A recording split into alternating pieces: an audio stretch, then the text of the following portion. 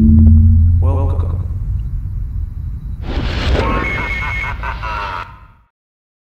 One of the best things I'd say brings in extra replay value with the Resident Evil games are the character costumes.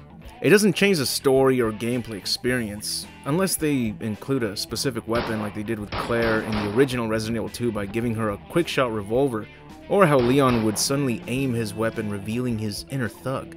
But it's still some of the best additions to look forward to when it comes to completing a game, as it just gives you another reason to play the game once again, but this time with a whole new style in mind.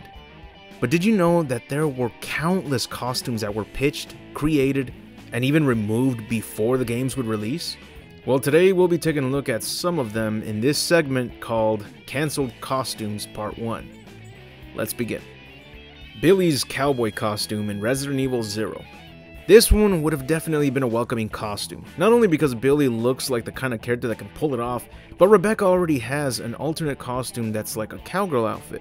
So the two of them would have had the best team-up costumes here, and players would most likely want to have them wearing the cowboy outfits most of the time. I know I would. There are two concept art designs for Billy's cowboy costume, but I'd say the colored one is the better of the two. But it just surprises me how these just ended up in the concept art stages when Rebecca ended up getting over 13 costumes to choose from, whereas Billy would only get 3. Rebecca's Tatsunoko costume. Tatsunoko is a Japanese animation company which has produced countless cartoons starting in the 60s. I've never played a Tatsunoko based game before, and frankly my only introduction to it was when I saw a costumed set of characters on a cup a long ass time ago in Mexico. I always thought that they were Power Rangers, and I'm sure most of you were introduced to Tatsunoko characters with the Wii game called Tatsunoko vs. Capcom, a game that I still haven't played. But because of how little we know about it, I think this would have been a good opportunity to give Rebecca that Tatsunoko costume and remind regional fans of the franchise they likely know nothing about.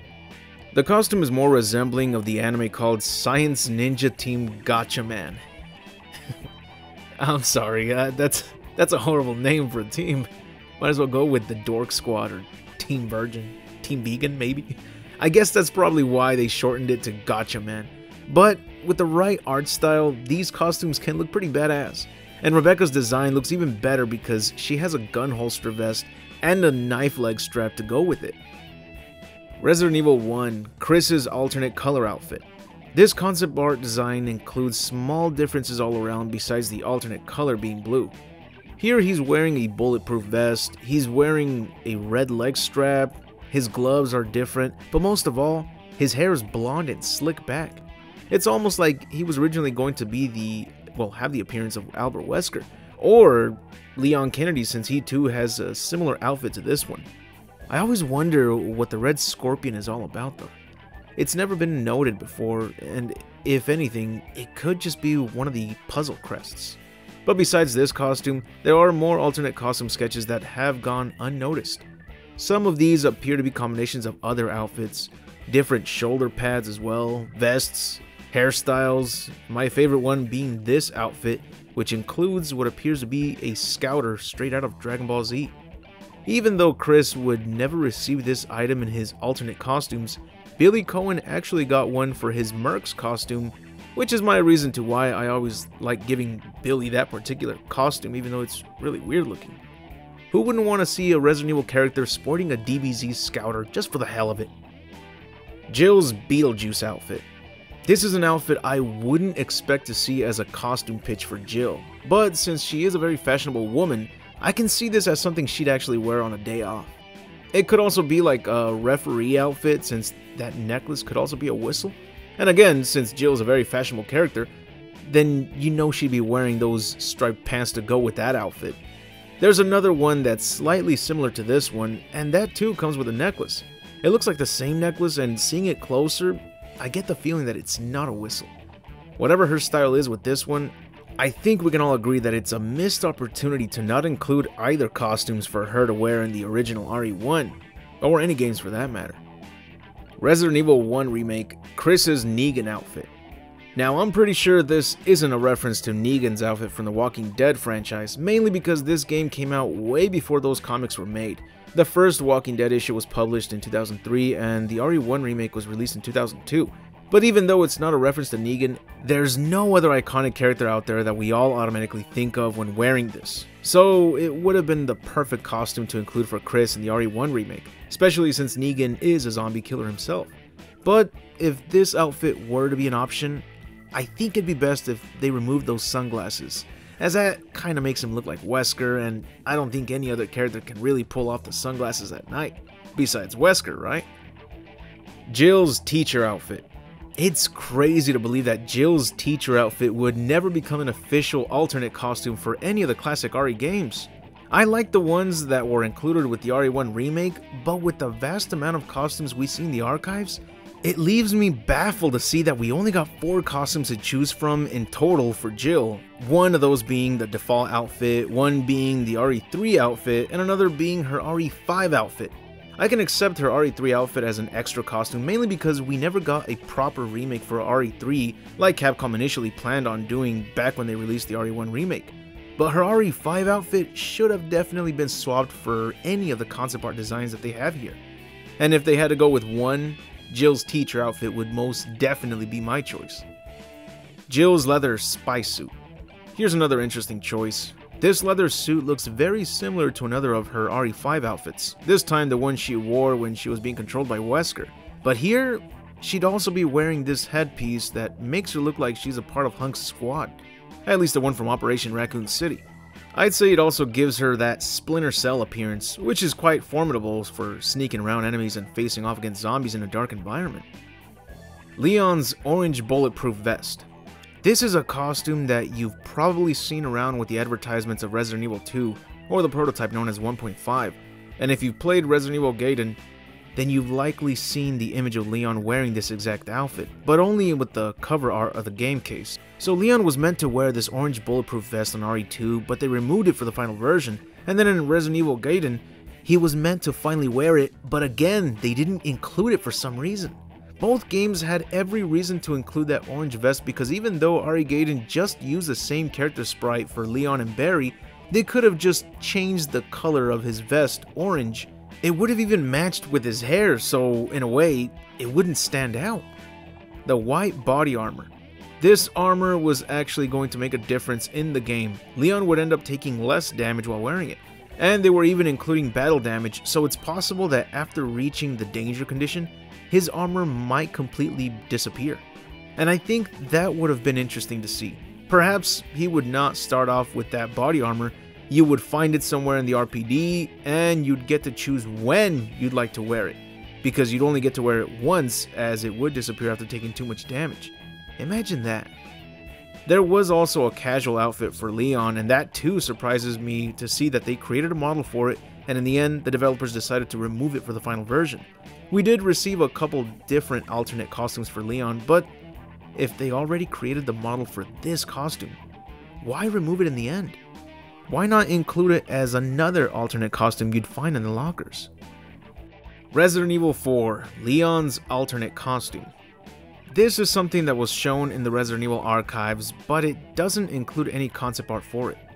You don't usually find fully rendered costumes unless they're making an appearance in the game, but like with Leon's orange vest and white body armor in RE 1.5, this one would not be unlocked in the final version.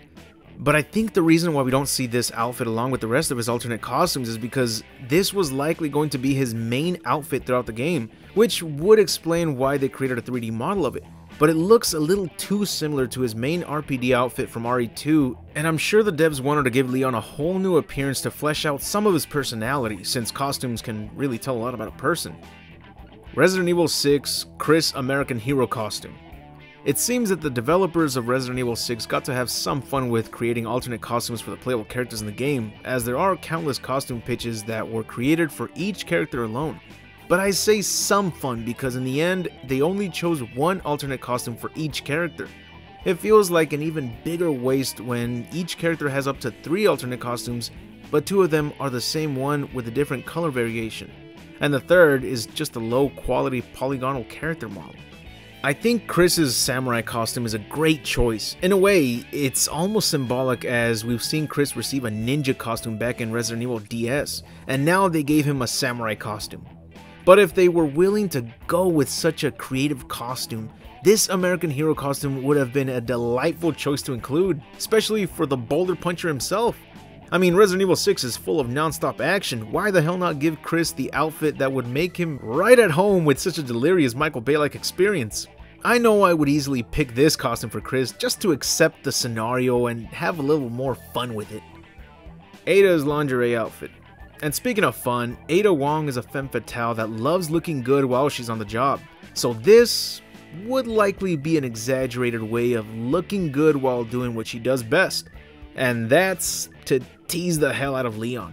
But honestly, I wouldn't be surprised if players would always put Ada in this outfit all the time. Heck, I wouldn't be surprised if it only took 2 days for modders to include their own version of this outfit themselves as soon as these costume concepts were revealed. Here's another one of my favorites for Leon, a costume that includes him carrying the merchant on his back. When the artists came up with all these costumes, they all put them to a vote as to which costumes would make it into the game. Why did they pass on this hilarious looking costume? Once again, that's the beauty of alternate costumes. They can be as random and hilarious as possible. This should have been included.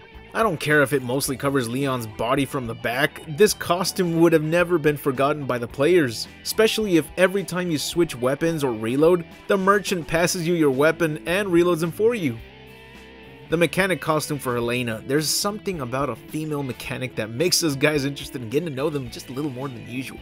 And Helena isn't exactly a character I know much about, but if they threw in this costume, I'd like to know a little more about this character. It'd be even cooler if she had a melee weapon that was a big ass wrench. Again, creators should have really let loose and thrown in extra costumes over the same alternate costumes with a different color variation, especially with the polygonal costumes. Who the hell even chooses those? And this is yet another great example of why the developers should have seriously let loose on all these alternate costumes.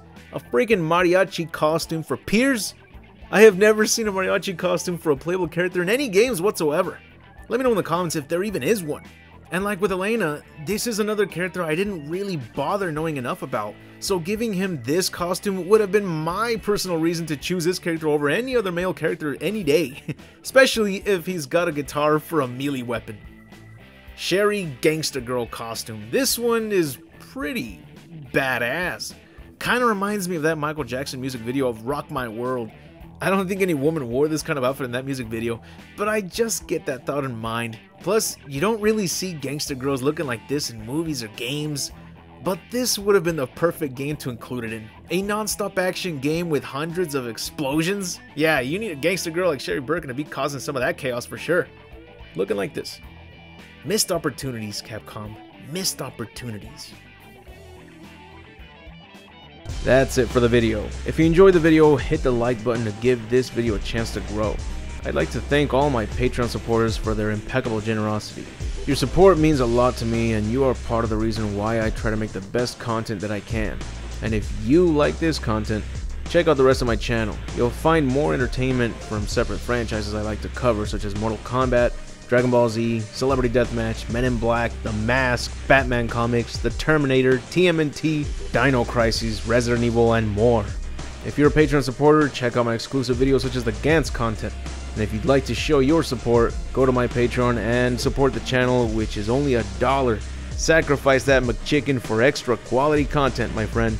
But anyways, I'll see you all in the next video, and remember to have an awesome day.